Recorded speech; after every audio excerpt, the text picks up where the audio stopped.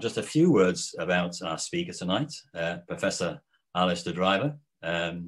So very well known in conservation and catchment management circles, appointed as the first ever conservation officer for the Thames catchment in 1984, head of conservation for the Environment Agency, 2002-2016, a fellow of the Institute of Ecology and Environment Management, honorary professor in applied environmental management at the University of Exeter.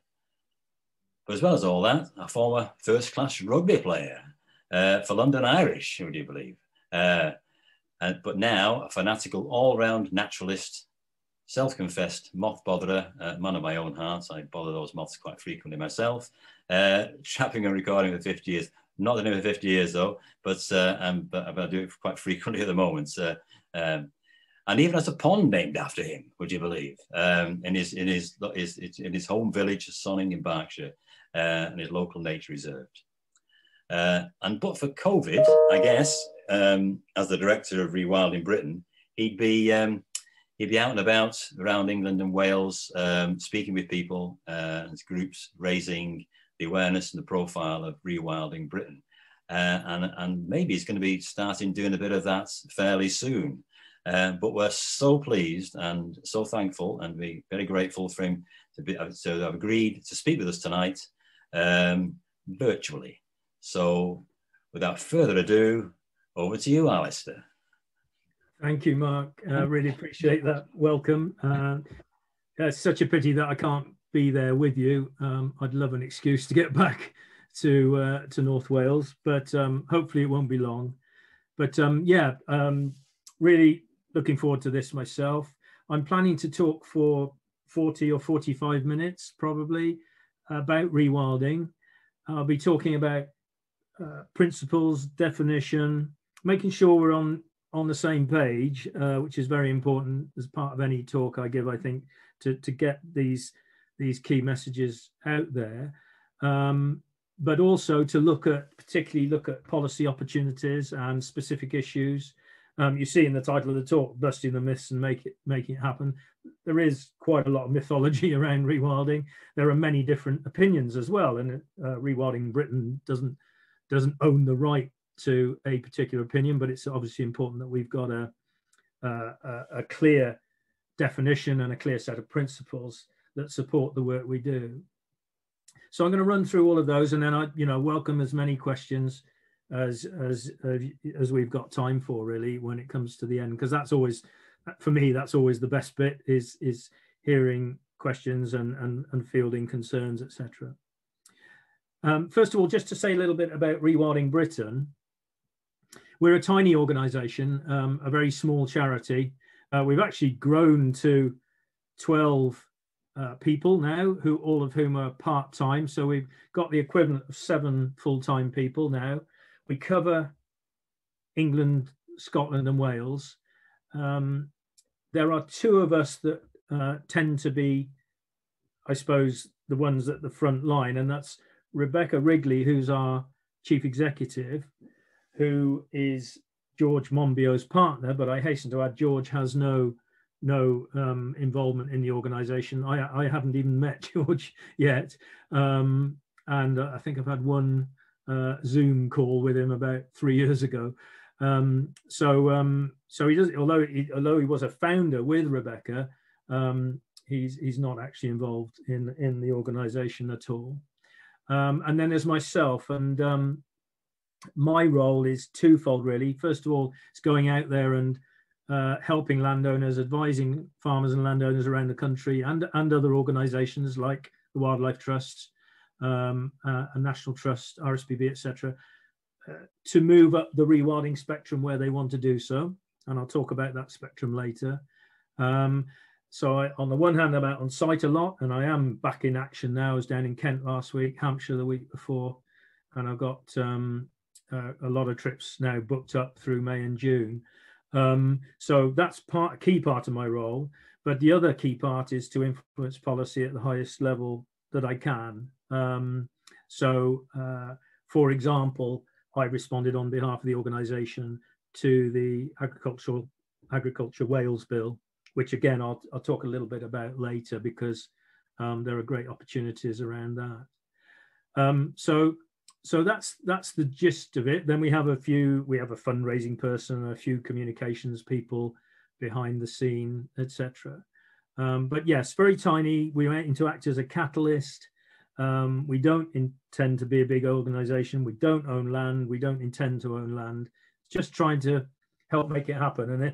And I always say, if we're really successful, you won't need us in 20, 30 years time. That probably won't happen. We probably will still be here.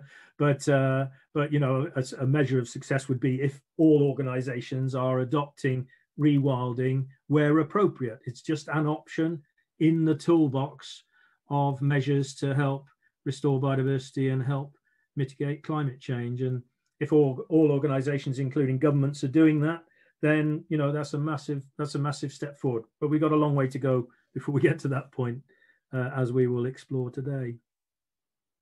So I just wanted to first of all give you a little bit of my background, my personal background. So home for me was a 500-year-old cottage in the Cotswolds under the beechwoods. My dad was a country naturalist, and so he taught me all those things that you're not really supposed to do anymore, quite rightly, like collecting birds' eggs and pinning insects, etc. But that's how I learned my natural history, and became enthusiastic about wildlife. And he used to run bird watching trips to Bardsey Island in the 50s. And in the 60s and early 70s, we owned a house there, Carrickvow. We rented a house there from Lord Newborough on the island for many years.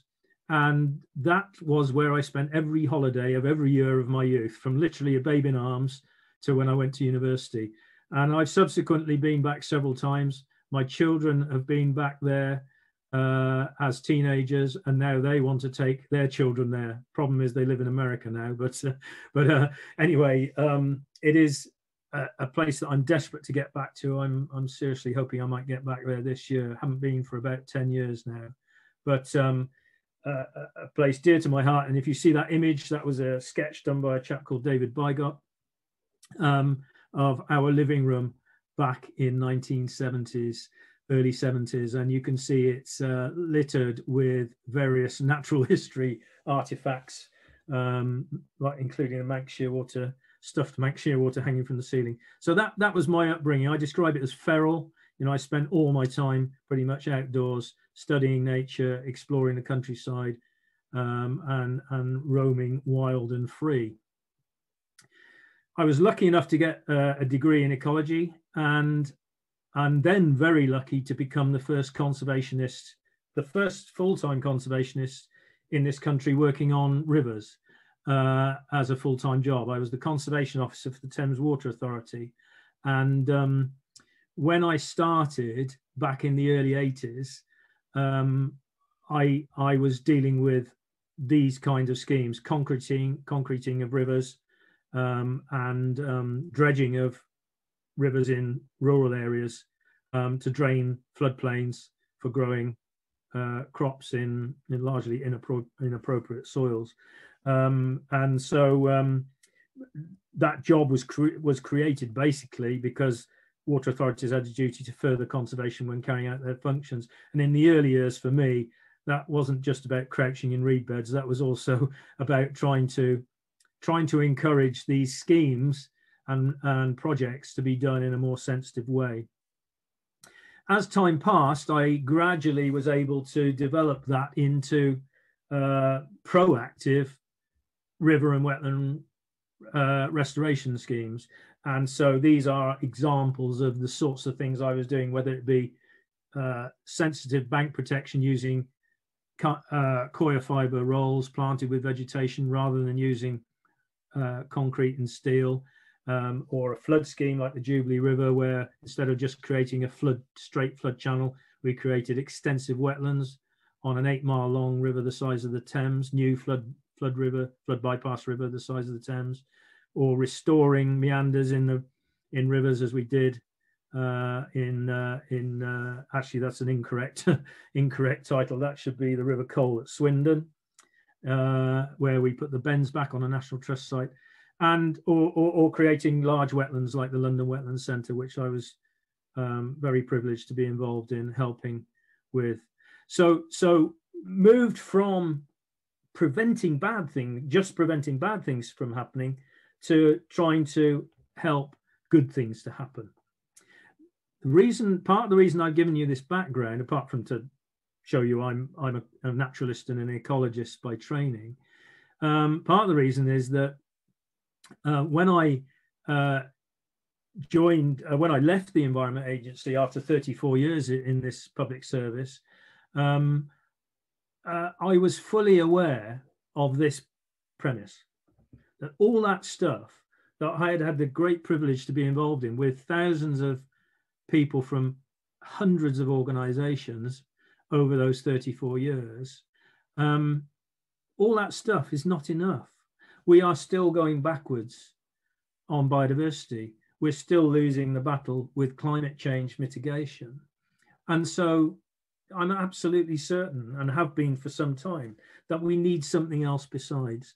And we mustn't give up on all of this, what I call traditional nature conservation, which is nature reserves, protected sites, good planning policies, agri-environment schemes, and practices of the Environment Agency, NRW, etc., in terms of conservation projects on the back of flood defence, etc. We shouldn't give up on those. We desperately need those, and goodness knows where we'd be if we hadn't initiated all this kind of activity. But it's not enough. We need something else besides. And my firm belief is that a key missing link, if you like, is rewilding. Now, this is the definition of rewilding, or summary definition of rewilding that Rewilding Britain use. And I'll just quickly flag a couple of things here. So large-scale restoration of ecosystems to the point where nature is allowed to take care of itself. First thing to say is that large scale, what do we mean by large scale? And probably in England and Wales, we don't mean very large at all, not in global terms. So probably ideally, 500 or 1,000 acres would be fantastic. But actually, even at 250 acres plus, you can move on to that rewilding spectrum and start to restore natural processes to a reasonable extent. We'll talk a bit about that in a minute. But so scale-wise, relatively small in global terms. And then there's the business about to the point where nature is allowed to take care of itself. And that is a very long journey to get to that point. If you are allowing that at a large scale of, say, 1,000 acres, then it could take a very long time to get to that point. And we shouldn't be too preoccupied about, whether we actually finally reach that destination. And I would say when you've got there, you've rewilded. You're not rewilding. You've rewilded. Rewilding is a present participle, and it means an ongoing activity for quite a long time. I often describe it as a marathon with a sprint start, and that sprint start is all about early intervention to kickstart this recovery of natural processes. So it is very much about reinstating natural processes. And one can do this in a multitude of ways. It might be restoring peat bogs. It'll always mean allowing natural regeneration. If you're not allowing natural regeneration, then you're not rewilding. But it could be restoring peat bogs. It could involve tree planting in certain circumstances, restoring rivers and wetlands, modifying grazing regimes, of course, allowing animals to roam over a much wider landscape, and where appropriate, reintroducing key missing species which help themselves to reinstate natural processes. And I'll talk at the end about a few species later on. So the thing to remember is that it does represent a spectrum of activity.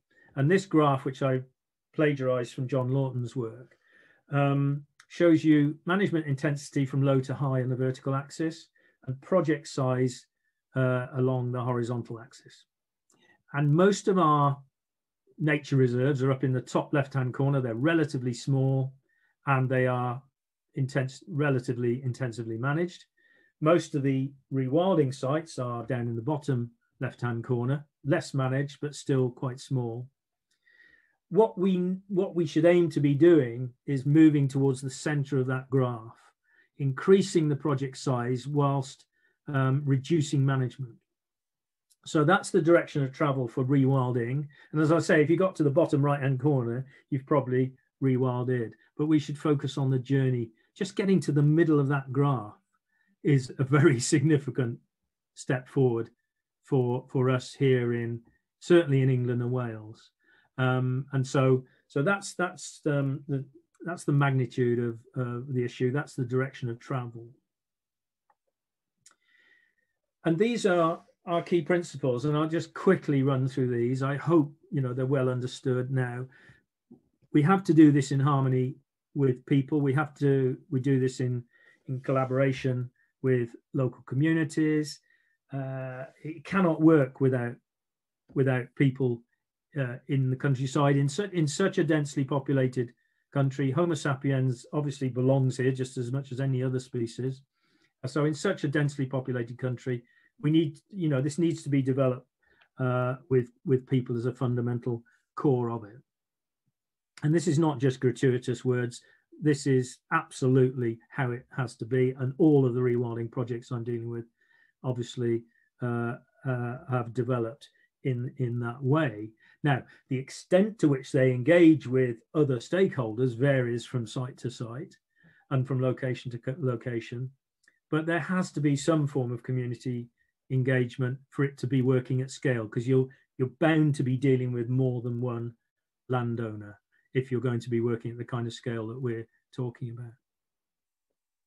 So working at nature's scale is important, and what we mean by that really is making sure that we're operating at such a scale where you can expect biodiversity to recover significantly, and you can expect to be able to measure the ecosystem services that may be generated from this large-scale restoration. It should be at such a scale that you can measure the benefits to flood risk, reduce flood risk, or improve water quality, or improve carbon sequestration, etc. We need to be allowing nature to lead, as I've already mentioned, moving towards that point where nature is determining what happens where. And in doing all of this, we need to be ensuring that we create resilience in local economies. It won't be sustainable unless it is economically viable to be operating in this way. And of course, it has to be for the long term, not least because it takes a long time for quite a few of these benefits to be realized, and it will take quite a long time for that economic resilience to be properly established. So it has to require long-term commitments. And we'll come back to that maybe when we talk about policy. So these are Rewilding Britain's key principles, and we have an ambition for at least 5% of Britain, England, that's England, Scotland, and Wales, to be rewilding, but connected with and buffered by another 25% of nature-friendly farming and forestry, etc. So you will often hear about this 30 by 30 a target that government cite and wildlife trusts, etc. cite. That's how we see the 30% being split between what we call core rewilding and nature-friendly farming, nature-friendly land use. That's an ambition that we want to try and catalyze, but it does, put it into perspective. We're not talking about rewilding everywhere by any means. And I've done some analysis of 23 sites, which I've visited, all of which I've been involved with. They were either sites that were rewilding. These are English sites. And by the way, all of this talk any examples I give in this talk are from England, because that's what I've been covering intensively for the last 3 years. I've been with Rewilding Britain for 4 years now, and I've been focusing particularly on England in the last 3 years, partly because there's been a growing level of interest. So more and more landowners are coming to me, to Rewilding Britain, for advice. So I've done analysis of these sites. They're a mix of private sites and NGO managed sites. And interestingly, over 50%, there's over 50% of the livestock units still on those sites after they've started rewilding. And that's because we don't have the native herbivores that we should have, like bison and elk and boar and beaver. And you need herbivores in this landscape, messing things up, helping to create this heterogeneity in vegetation and in soil condition, and et cetera, et cetera. So small numbers of free roaming proxy herbivores is the norm for these rewilding sites. It's not pure rewilding. Like I say, we don't have those formerly native herbivores, and we certainly don't have the top end carnivores like lynx and wolf and bear. And so we have these herbivores, and if you've got these herbivores, then they will be harvested, and so they are still producing food, but approximately 50% of the amount of food they produced beforehand. But interestingly, that entire reduction of 50%, approximately 50%, is accounted for by sheep numbers. Actually, the numbers of beef cattle and pigs have gone up slightly overall across the 23 sites. And so the sheep numbers are where the change has been. And I've done an extrapolation for this. If we delivered 5% rewilding at the same level of livestock unit change as these 23 sites so far, then we would see a 3% reduction in sheep numbers nationally. And I had a conversation last week, a meeting last week, with the head of the National Sheep Association, Phil Stocker, and his chairman, and he said that was nothing. 3% change was nothing, not something they would, that they would lie awake worrying about, because there are so many other impacts on sheep, not least market forces, changes post-Brexit, changes in meat eating habits, etc. So although people may throw out this point about, oh, how are we going to feed the world if we rewild everywhere, that's not really the issue. We're not no one's rewilding everywhere. We're talking about 5%. 5% has a negligible impact, and these sites still produce food. I would encourage you to look at the Rewilding Britain website if you haven't already. We've revamped it in about 6 months ago, and there's now pages about marine rewilding. There are pages about making your garden wilder, etc. Please take a look at it. Rewilding on a small scale, there's a section on that as well. We want everyone to feel that they can contribute towards rewilding at any scale, but the bigger the scale you operate at, the more likely it is that you're going to be on the rewilding spectrum, and that you're going to be moving up that spectrum.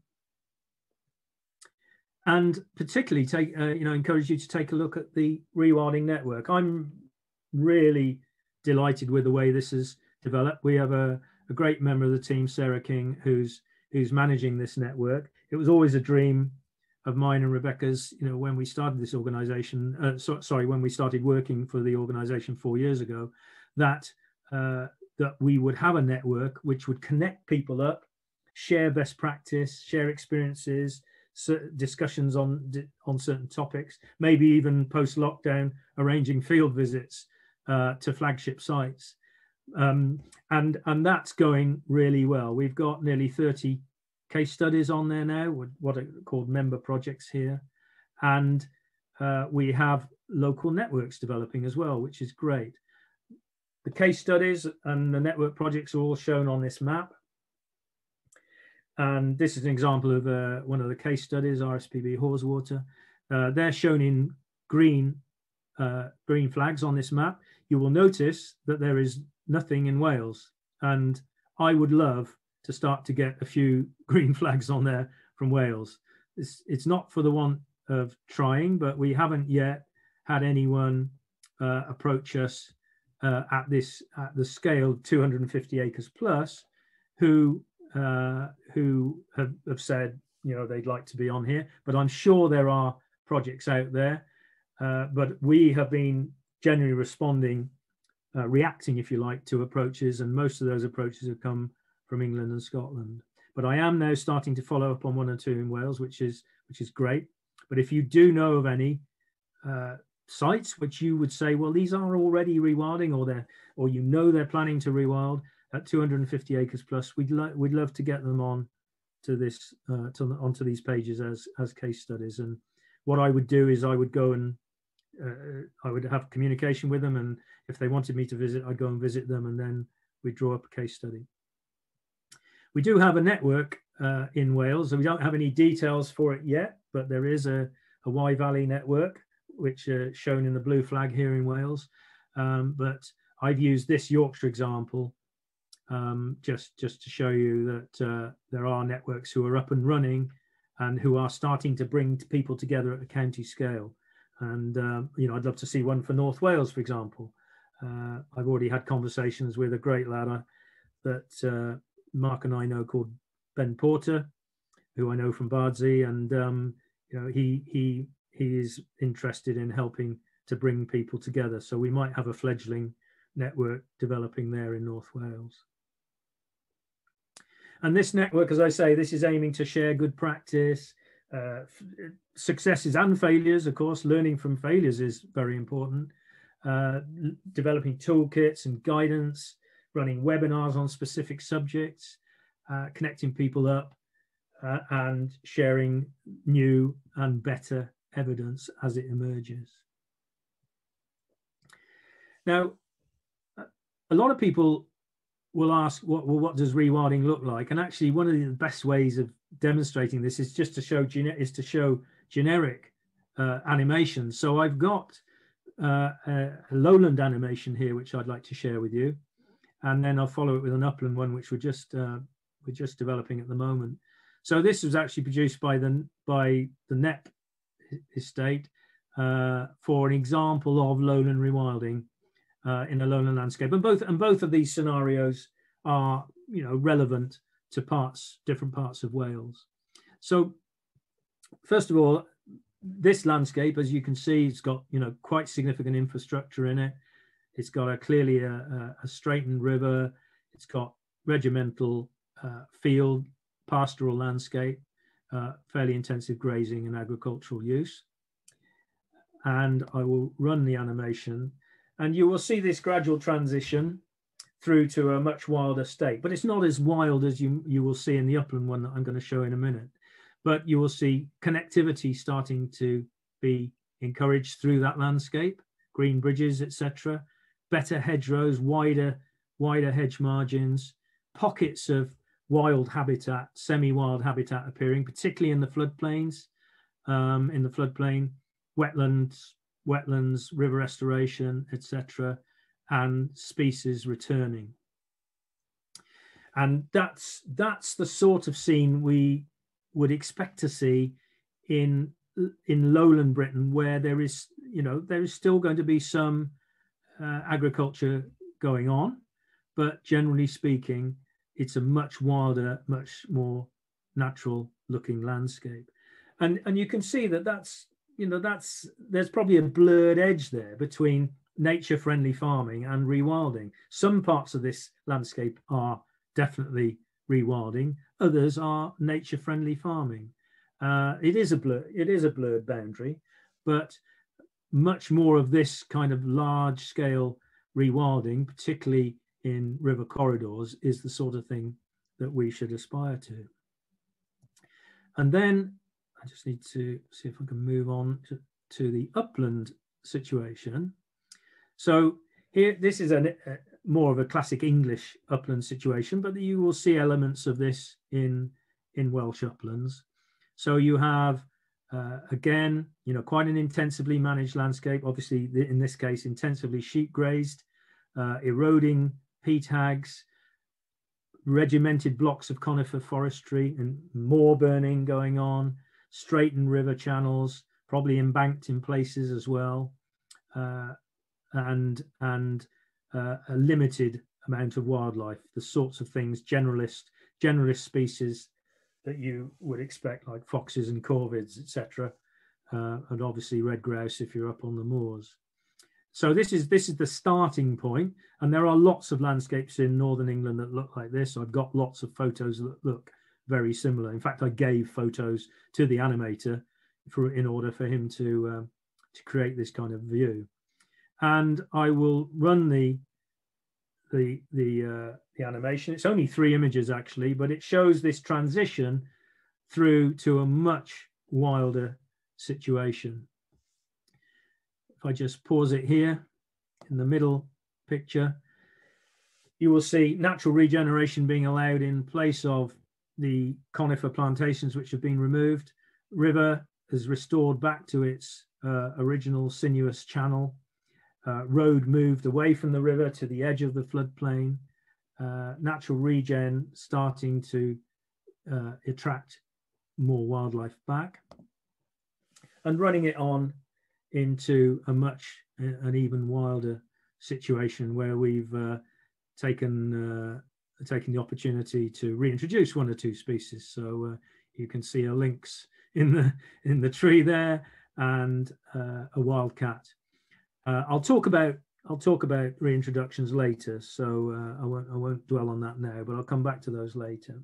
And if there are any species I don't talk about that you want to discuss, then don't hesitate to ask. But this is the kind of scene that we would like to see at scale in some of our uplands, and we believe, well, so I know because I've seen them.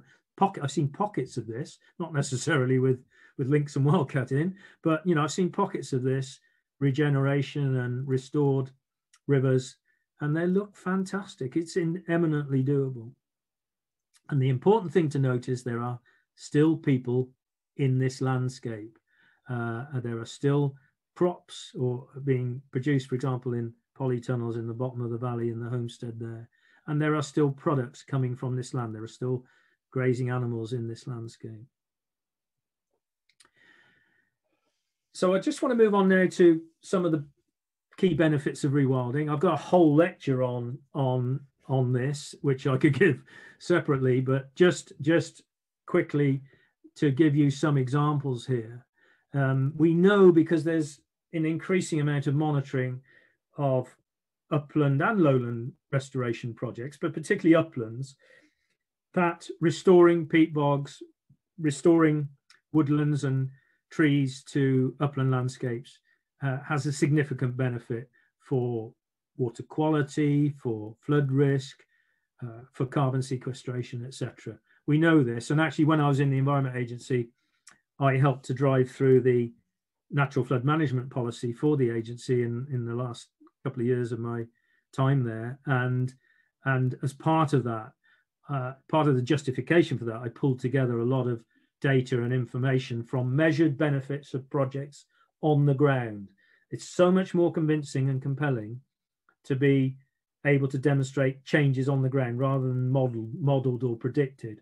And so I concentrated on bringing together what I called these killer facts, which helped to convince the powers that be that yes, there was enough evidence out there that natural flood management worked, and we should make more of it. And so, you know, consistently implementing these kind of interventions in upland landscapes reduces peak flows by consistently 20 to 30%. That you know, irrespective of the type of intervention, those kind of figures regularly emerge if it's done consistently at scale across an upper catchment area. That's very significant in terms of the reduced risk to communities downstream. And I'm pleased to say that, you know, there is some form of monitoring taking place on all 23 of the sites that I've assessed just recently in England, which is great because this is going to build a greater body of evidence to help convince policymakers that, you know, there should be more investment in this option for the countryside. And there's also a great range of economic opportunities available to landowners who want to move up the rewilding spectrum. These are examples from around the country, and I've deliberately chosen a range of examples. So education and events, nature-based tourism, forest lodges, health and well-being, fantastic gin being produced from the Heppel estate in Northumberland. And very importantly, for this 22 sites for which I had data, a 47% increase in the number of jobs on these rewilding sites compared with when they were farmed prior to rewilding. And this is very significant, and obviously attracted quite a bit of attention for when I sent this to government ministers. Also, very importantly, numbers of volunteers have gone up 9-fold. Again, incredibly significant, because there are tremendous health and well-being benefits associated with volunteering, as you folks will know, as associated with volunteering in a nature-rich environment, working on things that have a feel-good factor to them. So again, knock-on benefits for health and well-being through that kind of activity. Now, moving on to policy, in Wales, you've got some fantastic policies. They are world-class in terms of their aspiration, and they contain a lot of the kind of wording that you would expect to see that would help to deliver nature-based solutions and would help to deliver natural processes at scale. It's wonderful to see this, but having policies is one thing, having changes in practice is another. So we now have this golden opportunity through the sustainable land management proposals which have emerged in this consultation document for Wales. Now, I've been involved in the environmental land management scheme consultation in England, and we were successful in getting rewilding included in the top tier of future proposals for environmental land management in England as an option, just an option, but it's there. It's now being mentioned in guidance for farmers that if they want to go down that route, then that option is available to them. So I responded on behalf of Rewilding Britain to this Wales white paper after consulting various colleagues in Wales from other organisations. And although I understand that we can't necessarily call it rewilding because there are greater sensitivities around it, nevertheless, we promoted the same principles, this large-scale promotion of natural process recovery. And we've also strongly encouraged a network of advisors to be established. It'll be very difficult to roll out such ambitious public money for public good schemes unless there's a network of good advisors available to farmers and landowners. And now in England, there are these 3 options for the farming community under this future environmental land management scheme. Now, there's no suggestion in the consultation document for Wales that they're going to go down this route of tiers, if you like, 3 tiers or components. But I'd like to think that there will be the range of these kind of incentives. So an incentive for sustainable farming, basically, which would be the sort of bottom tier, if you like, and a middle tier that would incentivize nature-friendly farming, local nature recovery, as it's called here in the ELM scheme. And then at the top end, landscape recovery.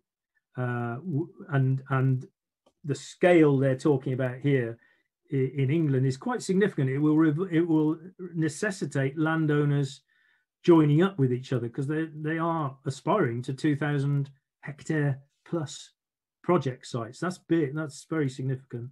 So yeah, whether that will happen, I'm not sure, but that will require sort of farm cluster approach being adopted on a grand scale.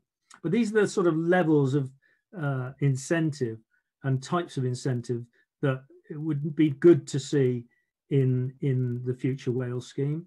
Like I say, it'll probably just be one scheme by the sounds of it. But if these different things can be incentivized, then that's a massive step forward.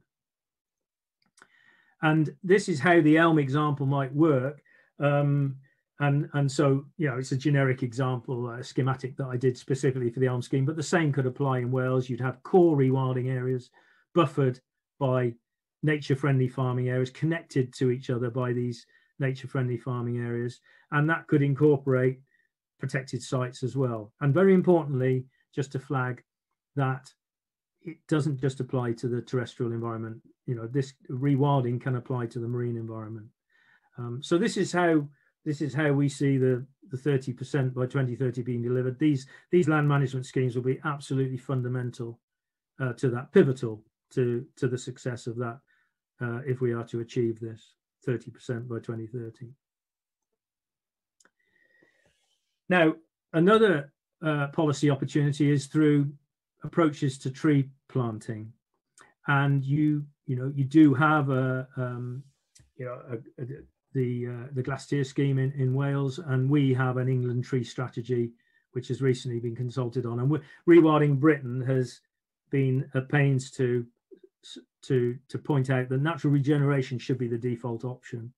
I love this photo of Haweswater, which shows natural regeneration on one side of the lake and intensive sheep grazing and conifer forestry on the other side, and you can see the contrast between the two. But there are plenty of places where natural regeneration will happen, but we fully accept that in some places tree planting will be necessary, so we're not discarding it.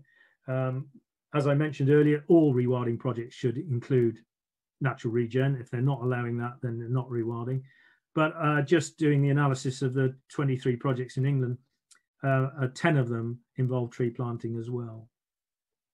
But I'll just show you, I'll run this animation a couple of times, but this is how NEP changed through natural regeneration in the space of 15 years. And it shows you this amazing development of vegetation scrub over that period. Now I'm going to run it again, and you will see that you're starting with an arable field here, and good hedgerows with lots of oak trees with acorns and bramble and blackthorn and buckthorn and hawthorn, dog rose, etc. So quite a lot of berries and acorns, etc., that can be distributed naturally into these fields, either by mammals or insects. Anyway, I will run this again, this animation, and you will see this transition over a 15-year period. So initially animals are excluded, and then grazing animals are allowed in. Land drains are blocked, so water sits in the land, and you see this incredible transition. Now, another area that is worth pushing for organisations like the Wildlife Trust is a greater emphasis on natural flood management. As I say, I've been heavily involved in England, but I was national head of conservation for England and Wales for over 10 years, and I was very conscious that although we talked about natural flood management in that time, very little was actually done, and that's still the case in England, even though there's a policy which my team helped to establish. So that is an area where we need to be doing much. So it's not just inland where there are opportunities, and I've shown you the Stroud Suds example, which some of you may have heard of, where local authority put lots of woody debris dams basically into small streams to help slow the flow on steep hills. But also, you know, there are opportunities around the coast for managed realignment, and I'm sure we will sooner or later see more managed realignment schemes in Wales in due course. So natural flood management is an area which I'd love to see NRW engaging in more. And then there are a whole suite of other policy opportunities that could crop up, including, for example, net gain through planning. I know there is fraught with difficulties, but there's no reason why biodiversity net gain through planning couldn't and shouldn't incentivize rewilding in peri-urban areas close to where people are. There are obviously carbon trading markets starting to develop. We are now looking in England at establishing national nature reserves for rewilding, or actually redesignating existing national nature reserves for that. There are organizations like the Army who own huge tracts of land who've got to get to net zero. And one of the ways they can do that is by enabling the way they look after, or the way they manage or don't manage their land to sequester more carbon. And there are things like nature recovery action plans, etc. So plenty of opportunities being developed at the moment, not least because we've left Europe and we've got our own policies and procedures to develop. And then there are more specific things, that exciting areas like the promotion of the use of rare breeds, which is often the case in rewilding projects. They're often used, rare breeds that are appropriate for that part of the country. And very excitingly, virtual fencing, where you have a GPS collar on an animal, or sit on several of the animals, and the flock can be programmed to just stay in certain areas with these GPS collars, which avoids the need for fencing. Various funding parts, and then of course opportunities for species reintroductions. And as you can see the stats here, 16 of the 23 projects that I assessed have had species reintroductions on them. Not all of them are the charismatic megafauna that you might think. Some of them involve alpine plants, for example, or juniper, or maybe certain species of butterfly, etc. But these are the most popular examples: beaver, white stork, and watervole. And these are the sorts of species where we will see more introductions taking place around the country. Pine marten, as you know, it appears, according to evidence from Scotland and Ireland, pine marten appears to reduce grey squirrel numbers and thus enable an increase in recovery of red squirrel, which is fantastic. So you've almost got two for the price of one there. And we will, I hope, eventually see beavers back in the wild, truly in the wild. There are already several wild populations south of the border, but it would, I'm hoping that in England we will, in the next few years, see that happening. And I hope we go the same way in Wales, because there's no doubt that that species in particular is a fantastic deliverer of biodiversity recovery, as well as incredible benefits in terms of water quality, flood risk, etc. And the studies in the southwest of England have shown this. And look at those bottles of water. The one on the left is the water. The dark bottle is the water entering the site where the beavers were in an enclosure in North Devon, and the clear bottle is the water coming out of the site.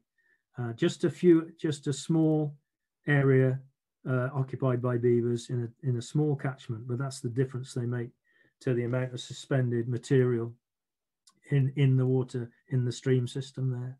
So we have, for this sort of thing, we have great evidence, and we just need government to steel itself, make a brave decision, and let's get these animals back into the right places with the right management strategy in place.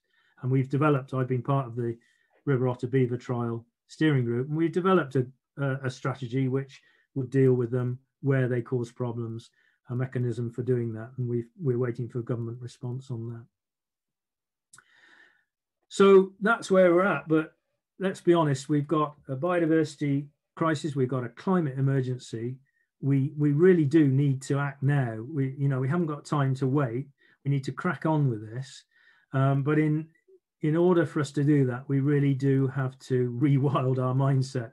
And this cartoon I love, because that kind of sums up where we're at. With some of this decision making, we need to accept that we don't need to control everything quite as much. If we can just rewild our thinking, then we can make this great step forward. So thank you for listening, folks. I will stop sharing now, and I will happily take questions. Thank you. Thank you very much, Alastair, of a fantastic talk. Which and people want to get themselves ready for asking questions. I'm sure there may be quite a few. If you want to put the videos on, by all means do. I'm watching Jill's screen for anybody who might want to ask a question and put their hand up. I'm also going to be looking in the participants and if anybody virtual hands that might be going up. I can see some people have actually unmuted themselves already. Does anybody want to ask a question? If they can just alert us to that. There's anybody? You've got a question. Oh, yeah, Tim.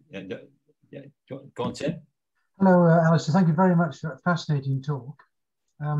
It's very reassuring that you seem to be able to deliver a message which is comprehended by central government. But there are three things which occurred to me about the Wales networking. One was that in North Wales we have the Snowdonia National Park, which is a vast area, and I wondered if that might have some contribution to play in the rewilding element. And there also the National Trust have a huge tract of land in Wales, and perhaps they're already doing work in this capacity. And I wondered if this might tie in to the overall strategy that you're working towards. Yes, absolutely. I'm sure it does, and I'm sure it will. So I'm dealing with the National Trust regularly at sort of director level, and I have recently had good conversations with their Welsh team. And in fact, I'm due to present and have a meeting with the Welsh team very soon, which is great. That's an important step forward. In terms of the national parks, I'm pretty certain there will already be places that would comfortably qualify as rewilding sites according to the definition and principles that we use, and they would match up with some of the case studies that are already on our network pages. I'm pretty sure they're out there, but you know, for obvious reasons, we've treaded sensitively, and I'm really waiting for people to contact me about places that I can then visit with them to check that they are what we'd call rewilding, and then to determine whether they would like them promoted in that way. Now, I realise in some cases that people won't want their sites to be on the rewilding network for various reasons at the moment. But it would be just good to know that there are these places, because I have a confidential list as well as a public list. So those examples that I showed you in the presentation, they're examples who are happy to be on the website, happy for me to talk about them publicly. But there's a whole bunch of others who are below the radar, if you like, who are definitely on the rewilding spectrum, but not necessarily ready to be called rewilding. So thanks, Alistair. Just one supplementary question briefly. There is a sort of unease in some areas that rewilding is a sort of an eco-bonkers destructive element, which is not really helping food production in the country, and it's incompatible with food production. But have you encountered that, and how do you deal with it? Well, I deal with it by disproving it with the evidence that I've got from those projects. So every single one of the rewilding projects that I've seen, and I think I've seen all the biggest and best in England, every single one of them still produces food, and every single one of them is working on marginal land where actually reducing stock numbers makes economic sense anyway. You'll probably be aware of various studies and done by Chris Clark and others in Yorkshire, which demonstrate this, that, you know, we've tended to pour more and more onto the land, and we haven't made any extra profit in doing so. So I really, you know, I just try and demonstrate that these projects are actually still producing food, and of course they're producing so much more besides in terms of other public goods. And you know, it was actually really refreshing to hear Phil Stocker, Chief Exec of the Sheep Association, say, actually, that's nothing. 3% is nothing. No, I wouldn't worry about it. You know, he's not worried about it. Thank you very much. Thanks, Tim. Thank you. Joe, Do you want to ask your question? Yeah, thank you. And thank you for a very interesting talk. I wanted to ask about the tree planting. I assume it's just in terms of the areas for rewilding that you're saying that you don't want people, you would much prefer people to have natural regeneration than tree planting, because I can't see most places being suitable for just waiting for natural regeneration. I would think apart from in the rewilding areas, you would probably have to rely more in order to get broadleaf and, you know, mixed blends. Don't get me wrong, Joe. I meant there should be a hierarchical decision-making process. So you would assess a site to see whether natural regeneration is likely in the time frame that you need it to happen. And that should be your first decision. And if not, then you look at assisted regeneration, which might mean maybe harrowing the land to allow trees to seed into it because the sward is so dense and of no biodiversity value. That might be your second option. And then the third option is planting. But as I say, 50% of the rewilding sites have got tree planting going on in them. I'm involved in a very big one in Yorkshire, where we planted 230,000 trees this winter. That's because the variety of trees is really poor in the area. The landscape has been intensively sheep grazed for a long time, and the sparsity of trees, I think it's 6% tree cover in that particular landscape. So planting was one of the big options, but we are also allowing natural regen there. But you know, that's a case in point. There'll be plenty like it. So it's not so much that it's a rewilding site where one would make that decision. It's just depending on the characteristics of the site. Is it likely to regenerate naturally? We haven't got time to wait for decades because for all these reasons I've discussed. So if you need to get on and plant trees, then so be it. Right, because I know in Wales, the Welsh government is promoting tree planting quite heavily, isn't it? Yeah. But what I would like them to do is promote the two with this sort of hierarchical process. And I think I've just managed to convince Forestry Commission that we have a Nature for Climate fund in England, which funds tree planting. Right. And I think I'm pretty sure I've convinced them now that they should have natural regen sitting alongside tree planting as one of the things they'll incentivize with the next round of that funding. So yeah, I'd like to see Welsh Government taking the same sort of approach, the dual approach with a hierarchical decision-making process. Right, thank you. Thank you, Joe. Thank you. I've got a question from the chat now from Kathy Coombs. She says, a very convincing talk, thank you. And what was the time frame for the 2 landscape animations? How long did that process take, she's asking? Yeah, very good question. Sorry, I should have said that. In the lowland situation, that's probably a 10-year time frame. And in upland, it's more like 15 years plus. It is something, well, we're actually I went into a studio to do a proper narration for that video last week. And well, that's one of the things we thought, oh, we need to make sure we clarify that. That's good. That's good. That's good. Is that okay with that, Kathy? Yeah. Thank you. Jay Chantry, we need big organisations like the National Trust and RSPB to set the plunge and do this. Any progress there? Speaking for England, and I don't, they're national organisations, so I'd like to think they will, be roughly consistent. The National Trust is still quite sensitive because they've got, some quite difficult issues around tenancies on their land. But they have got some great examples. Wild Ennerdale, of course, National Trust are a partner in, and there are 1 or 2 other sites which have approached us, and I've been to advise them, and they are now rewilding. So yes, they are doing good things.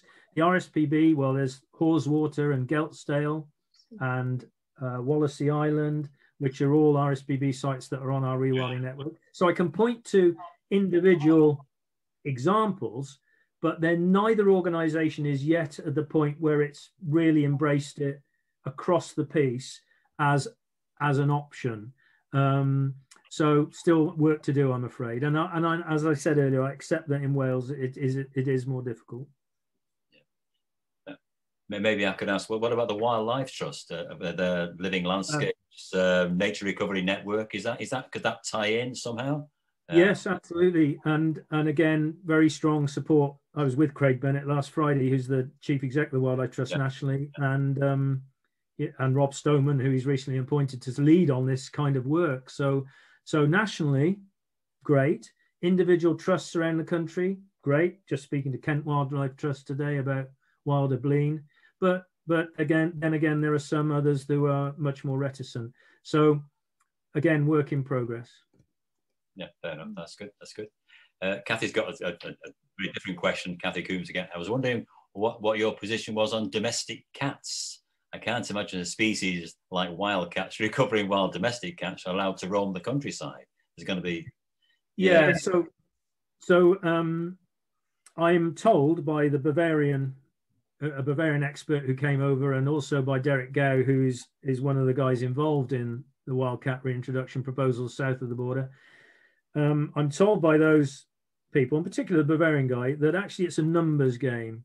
The reason that wildcats are hybridizing with feral and mainly feral cats in Scotland is because their numbers have been so fragmented and reduced that they are, they have to breed with feral cats. Whereas if you reintroduce in large numbers, then they are more likely to kill feral cats and not breed with them. Now, I'm not an expert. I'm relying on evidence from people on the continent where wildcats are recovering, where they've done successful reintroduction programs. But it could very well be a numbers game. But any reintroduction project has to follow the IUCN guidelines and principles. And, we're not going to be directly involved in reintroductions, but, if I'm asked for my opinion, I will want to be assured that they are following the most expert advice on this. And is that okay with that, Kathy? If you want to come back, you can do, but okay. So Tina's got a question. Is there any site database list of land for sale, which could be ideal for rewilding? I wish there was. One of the joys of this is that you do actually get people with finance who want to acquire land for rewilding. The trouble is, I don't have a database telling me where all the available bits are, where there's land up for sale that would be suitable. However, where we've got individual sort of strategic projects, and I've got one in the Peak District called Wild Peak, which is run by the Derbyshire Wildlife Trust, which we helped to set up. They are doing opportunity mapping as we speak to identify where there might be suitable sites and willing landowners. So yes, and this will also be the case in Scotland, where they've got where there are these kind of strategic projects being established. But yeah, I'm afraid the answer is largely no in England and Wales. Thanks, Alastair. We've got Maureen. Would you like to put your question to Alex? Yes, I want to ask about meat eating. A lot of conservation organisations and high-profile conservationists talk about being vegetarian or vegan, but I can see that eating meat, that we need to educate people about eating high-quality meat. But it's without which these rewilding projects can't work, because you need the herbivores to have an economic value to actually make them viable. But I haven't heard this discussed that much. I mean, it seems to be the neck meat, of course, is very highly priced and not available to everyone. But in the end, it needs to be an education for everyone, maybe to eat less meat, but to insist on better quality, better reared meat. I'd be interested just to hear a little bit about that, please. Well, Maureen, I'm absolutely with you. That's exactly what we say. For the reasons I explained earlier, we can't graze with the formerly native herbivores, large herbivores that we once had. Not yet, anyway. So that's going to be many years away before we may in some places have bison back, you know, for example, although, you know, I just went to see a site in Kent where they will be introducing them next year, but that's just one site in a large enclosure. So we have to have these proxies. Most of the proxies produce good meat, and therefore, why not harvest them? You know, if we're going to have these animals, it would be shameful to just slaughter them and leave them lying around. So, you know, they should be harvested using best practice, and so that's what we would encourage. And as I said, all of the sites I've looked at do that. There's only one site where they don't have cattle, where they don't have cattle or pigs, and that's a MOD site behind a fence where they just have red deer. But they still harvest a few of those to keep the numbers at a certain level, because there's no predators for the red deer behind the fence. And so, yeah, every rewilding site will require that. And I bear in mind the stats I talked about, you know, the 5% ambition, and bear in mind that we're at a fraction of 1% at the moment, rewilding in this country, fraction of 1% of the country. You know, I don't think we will get to the stage this century where changes in meat-eating behaviour impact on the ability to use these herbivores on rewilding sites. Yes, I'm sure there will be changes in that behaviour, but I you know, I really cannot see it affecting these areas. Is that okay? Was that sort of roughly? No, absolutely. I mean, it's educating people that, you know, just becoming vegan is not necessarily the answer. It's insisting on whatever you eat, whether it's the vegetables, the grains, the meat, the dairy, that you find out how it's reared, and it's been reared in a responsible and environmentally, you know, balanced way. And but there not enough people, I don't think, talk about well-reared meat, and it's probably out of the price range of quite a few people as it is. Well, hopefully, as it, you know, it becomes more available, and that will change. Yeah, exactly. Yeah. Okay. Thanks, Maureen. Thank you. Thank you. One from Andy here. How can we address and hopefully overcome long-standing ill feeling or mistrust between landowners and environmentalists? Well, I suspect there will always be some, because there'll always be people at either end of the spectrum, you know, seeking a polarized argument. But the way, you know, I've been in this position twice in my career. So you know, when I was appointed as the first conservationist in the water industry in the Thames catchment, I was dealing with thousands of engineers who had been straightening, deepening and widening rivers and plastering them with concrete and dredging rural channels for farming. And along comes this young whippersnapper who suggests politely that there might be a different way of doing this that is less drastic. Now, we've been through a similar process in the last few years with rewilding. It is initially seen to be threatening, but actually when one starts to demonstrate through practice on the ground that it's not nearly the threat that people thought it was, and it's not nearly as dramatic as people thought it was, and actually people can create jobs out of this and livelihoods and deliver significant biodiversity gain, that's the way to do it. For me, I'm focusing entirely on trying to respond to landowners who are willing to explore the idea, rather than tackling those who are anti.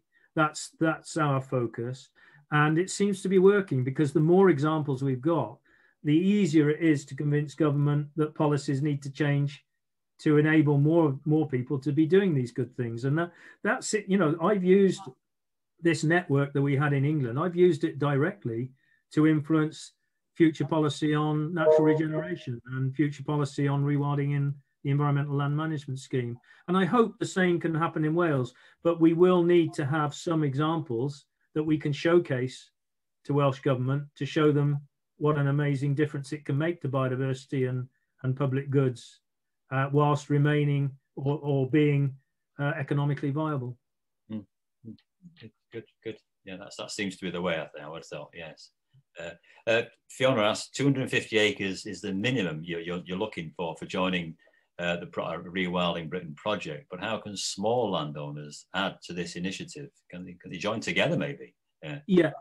Well, first thing to say is anyone can join the Rewilding network. There are smaller scale landowners than that, and there are some organisations or individuals who are not landowners. But when it comes to having a case study on the website, at the moment we're saying 250 acres to 1,500 acres is what we call medium scale, and that's the de minimis, and then large scale is 1,500 plus. But to come back to the point, yes, you're absolutely right. Trying to find neighbours who might, if you've say got 50 acres, have you got any neighbours who might be prepared to go down the same journey with you, and gradually build out from there? That's the way I hope we will see it developing at a small scale. Okay, that sounds. So if there were smaller scale landowners who maybe another landowner wasn't necessarily adjacent to them, but there was possibility of connectivity, and like a kind of like satellite wildlife sites connecting up, that might qualify. That's right. And probably at that scale, you're probably more likely to be nature-friendly farming because you haven't got enough space for viable numbers of large herbivores roaming freely. Yes. But you are moving in that direction, and the more, gradually more people are likely to come on board, especially when the future farming scheme kicks in, or it becomes obvious that it's kicking in. It's likely that more people will be prepared to consider going down that route. Okay, that sounds positive. That sounds very good. I'm just looking through the. Anybody got the hand up at all? No. Virtual. I'm just looking through the questions here. Stephen Phillips has just put his hand up there. Stephen, do you want to he's out on his patch there. He's outside. I've been watching Stephen there. Lucky devil. Go on, Stephen, go for it. He's mute. Unmute yourself. Unmute yourself, Stephen. Can you hear me now? Yes. Yeah, gotcha. Yes. Yeah. With the situation in North Wales, with often amongst the general public, there's a kind of misunderstanding about what the national park is, what Snowdonia National Park is, and what the nature of land tenure there is. So I'm thinking sites that are ostensibly owned by the National Trust, a huge area of the Conwy, the majority of the Conwy is owned by the National Trust. But of course, they don't have the grazing rights. Those grazing rights are privately owned by other individuals. And how do you deal with those situations, which I think is probably the case for much of the uplands of North Wales and Mid Wales, that land tenure is so complicated. The person who owns the land doesn't own all the rights, all the ways in which that land is used. Yeah, that's absolutely right. And it's a familiar situation in England as well. Actually, there are tenants, farmers on a lot of the land that I've been dealing with, where they have rights that last for generations, and they don't. If they don't want to give them up, they don't have to.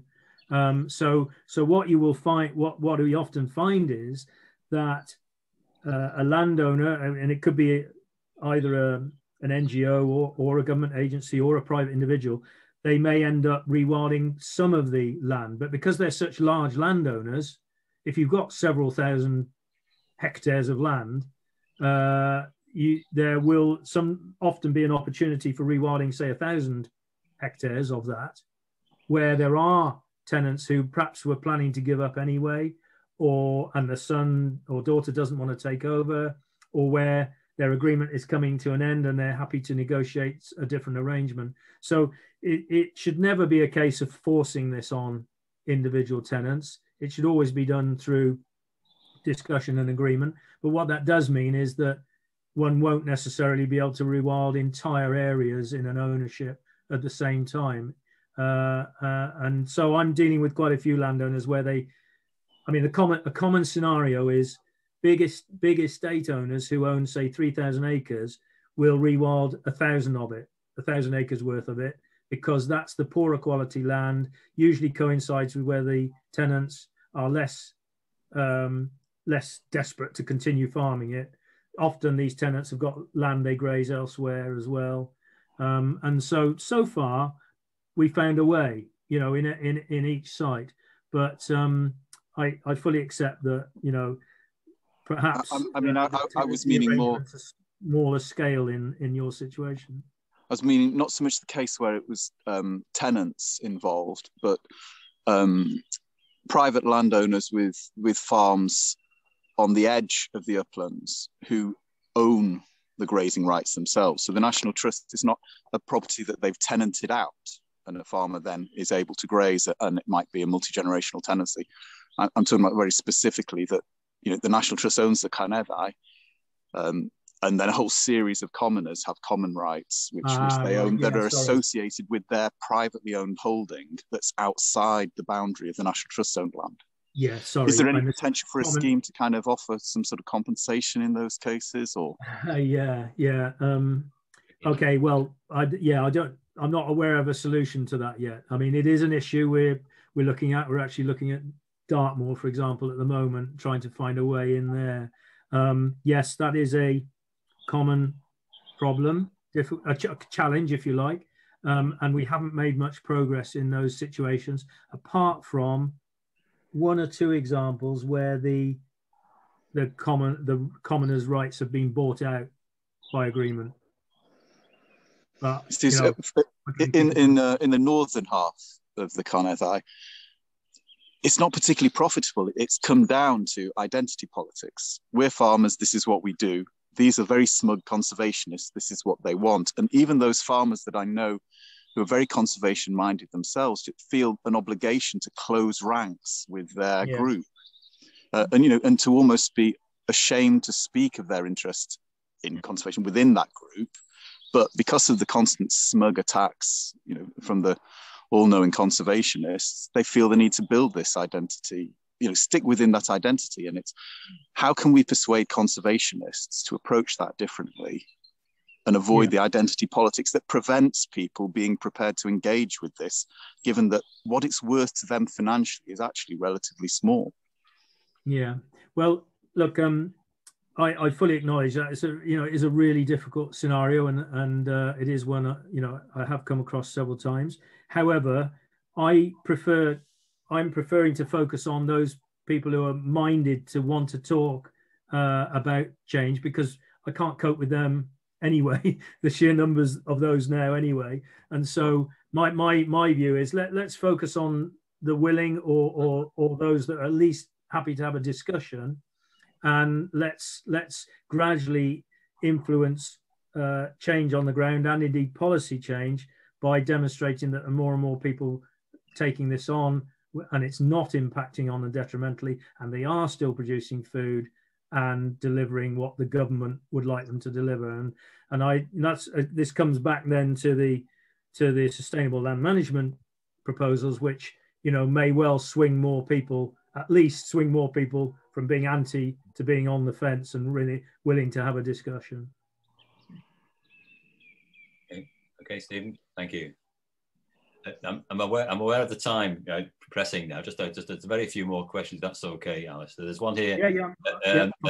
Who DJ D. Joan, I think his name is. Very supportive of rewilding, but considers to be Wales to have been de-wilded by landowners over the last century, and wonders if Dŵr Cymru, Welsh Water, have shown any interest at all in rewilding.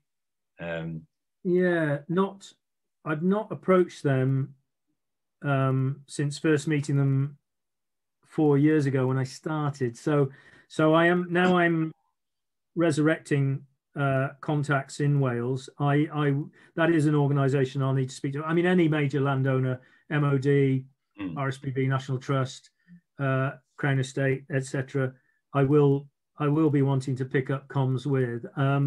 They'd be interested, shouldn't they? For the reasons that I'm sure you all know well, that, you know, rewilding can deliver massive benefits in terms of water quality in the right place, reducing runoff and sediment loads. Yeah. Yeah. So yes, it is an area I need to pick up on, but there's no obvious connection that we've established yet. Not as yet, but hopefully in the future. Yeah. Yeah. Just a follow on from Joe's question from Emma. What are the ecological benefits of natural regeneration over tree planting? Several things. First of all, when you're planting trees, you are bringing in trees usually from another place, hopefully as local provenance as possible, but another place with a completely different set of microbial associations and mycorrhizal associations. So it's always better to have local seed that is naturally sown, that will develop, generally speaking, where it wants to develop, with the right mycorrhizal associations for its particular genetic makeup. And so that is a fundamental principle. And interestingly, I do know one project where one of the introductions they've done is of fungal mycorrhizae to go with the trees that they're planting. Of course, yeah, that's an important consideration, of course, isn't it? Yeah. Quick question here about marine rewilding. Are there any examples of this in North Wales or Wales? Marine rewilding? Yeah. I did go to a meeting early on in the Summit to Sea project, and the Marine Conservation Society were a partner in that project. Yeah. And they were proposed. I went to a meeting to help evaluate some of the actions that they were proposing to implement, and some of them did relate to the marine environment from MCS, and as I recall, they included things like possibility of restoring oyster beds and oyster communities. The first thing I should say is that any marine rewilding project should automatically become a no-take zone, yeah, because the impact of fishing and fishing techniques is usually pretty significant in the marine environment. So there's a big project off the Sussex coast, which has just been launched recently, which will do just that across a belt of the marine offshore environment.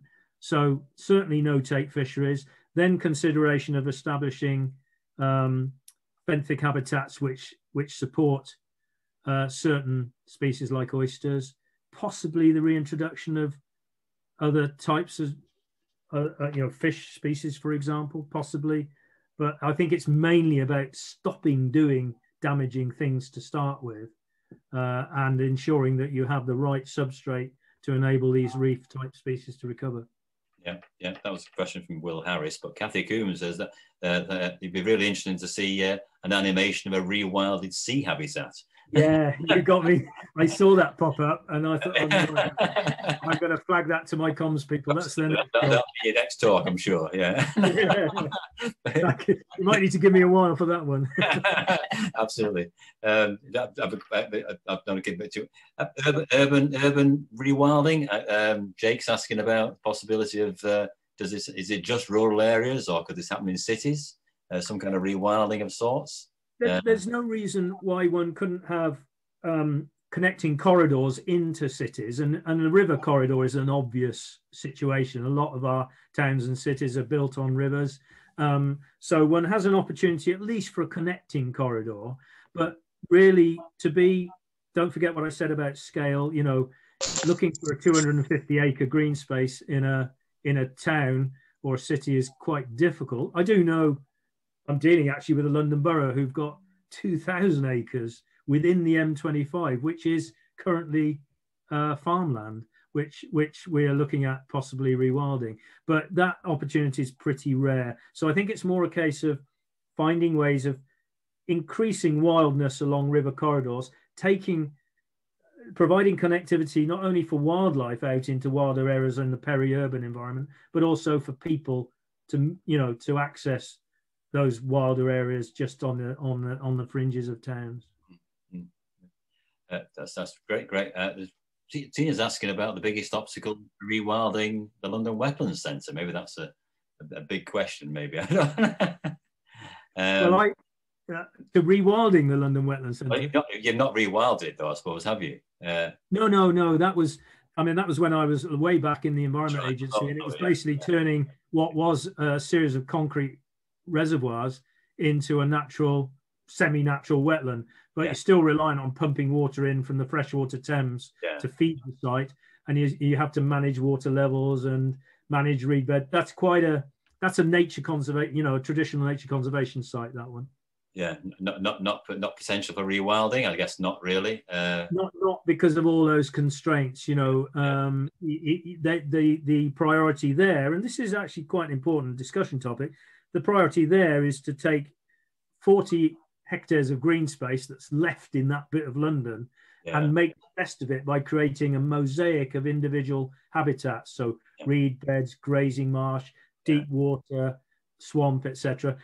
We designed that so you've got all these juxtaposed wetland habitats that people can see what lives here, what lives in that habitat, what lives there, and that's a very managed situation. And I think in terms of education and visitor experience, it provides more for people than if you were to rewild it, because it's only 40 hectares. Of course, that's fair enough. That's fair comment. Well, I can't. I'm going to ask Jill, is anybody else looking like they want to ask a question? I think no, not a question. No, lots of very positive comments. Lots of very positive comments. Oh, great. And Jake replied to your urban kind of rewilding. That makes a lot of sense. Thanks, great talk. And then Mark Goddard is saying he's carrying on with his own small scale rewilding. On his 5 acres, which is great. Great. Could I just reiterate my ask? If anyone does know of any sites that they think might be suitable anywhere in Wales, please do connect me up. I'd love to follow up. That's fair enough. Yeah, I'll reiterate that, and I'll. Was that? There's another question come through from Sally Clifton. Oh, very inspiring talk. Many thanks. You mentioned a 40% increase in employment. Where would the money? Where would the money to pay them come from? I guess increased business, maybe. It's a range of things. Part of the analysis I did log all the types of income that they get, but just to rattle off a few examples. So nature tourism, camping, glamping, safaris, that's quite a common one. There is obviously some produce coming from the land. Then there will be, obviously, in most cases, they will be signed up to stewardship of some sort because they're doing good things that qualify for stewardship. So they get some kind of government subsidy, but then most farmers get that anyway through basic payment schemes. And then some of them run events. So they might link it with a wedding event or educational activities or other products from the land, maybe timber or unusual foodstuffs such as honey. I mean, I know one site where they've got hundreds of beehives on a rewilding site, several hundred, I think 600 or something. Another site I mentioned produces top quality spirits from the natural botanicals that are growing in the rewilding area. So there's a whole suite of opportunities, and usually, if not always, they are not reliant on, they haven't got all their eggs in one basket. They've got several different funding mechanisms. So if one thing's struggling, there's usually something else that helps offset that. Excellent, thank you. We've actually got our hand up. Anna, would you like to kind of just got time, hopefully? Anna, just ask a question, can't you? You're going to unmute? Oh yeah.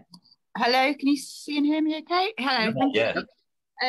Just quickly, I work in the field of biodiversity and stuff with the police and the fire in North Wales, and I also sit on the public service boards with the councils and the NRW.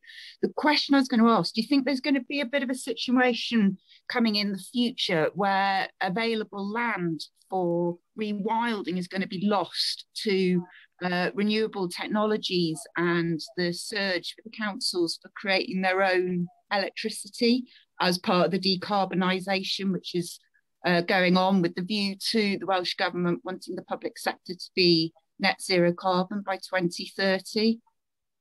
Yeah, good question, because I suspect there will be places where I can imagine solar panels being plastered across the countryside, which might otherwise lend itself to rewilding. Now, we haven't come across that conflict yet in any of the sites I've been dealing with, but I can see this happening. in future, yes. Now, it doesn't necessarily mean that certain numbers of solar panels in the landscape is necessarily incompatible with rewilding if you've just got a small area with solar panels in a big area of rewilding. But the two where the solar panels are, you're not going to be able to allow natural processes to truly recover, because you're not going to be able to have big grazing animals roaming around it. I know they have sheep under solar panels, but that tends to keep the sward very short. So I think it is largely incompatible. And I think in future there probably will be some, you're right, there probably will be some conflict, but I haven't seen it yet. Okay, thank you very much. So what I'm saying is it's not a constraint in terms of progress at the moment. Sooner or later there probably will be. It might be, yeah. Thank you. Thanks, Anna, for raising that. Okay. Well, I think that's probably all the questions finished now, I think. So everyone's saying it's very interesting. It just leaves it now for us to thank you, Alastair, for such an extraordinarily interesting talk, for answering the questions, so many, very and varied and quite detailed. Thank you very much for that. And to look forward to a project in Wales, really. Yeah, fingers crossed. Fingers crossed for numerous people, maybe from tonight and from your other contacts that you're going to make in Wales in the future, to actually people will come forward. And we'll see. We'll be thinking about it ourselves too, of course. We'll be talking about this, and we'll hopefully be in touch. And maybe one day ask you to give a more detailed talk about rewilding. That'd be interesting in itself, really. If I'd love to come and see you guys, and hopefully by then I'll have some actual examples from Wales to share with you. Superb. That is superb. That is superb. So thank you. But so much. I think we've kept you long enough. Thanks for giving us your time. We really appreciate it. Thank you. It just leaves it for us to, if people that we've still got how many people, 37 people still here listening, if they want to kind of unmute themselves and show their appreciation of this evening's talk by giving a bit of a talk and a thank you. And thank you. That's fantastic. So really good. Thank you very much. Thank you very much, everybody. Thank you. Thanks again. Take care. Lovely. One day we'll meet again. Keep staying safe. That's the important thing. Bye-bye. Bye. Bye. Jochem wel. Nostar. Thank you, Mark. Thank you. Pleasure. Cheers, Stephen. See you, Stephen. Bye then. They are. Good to see you.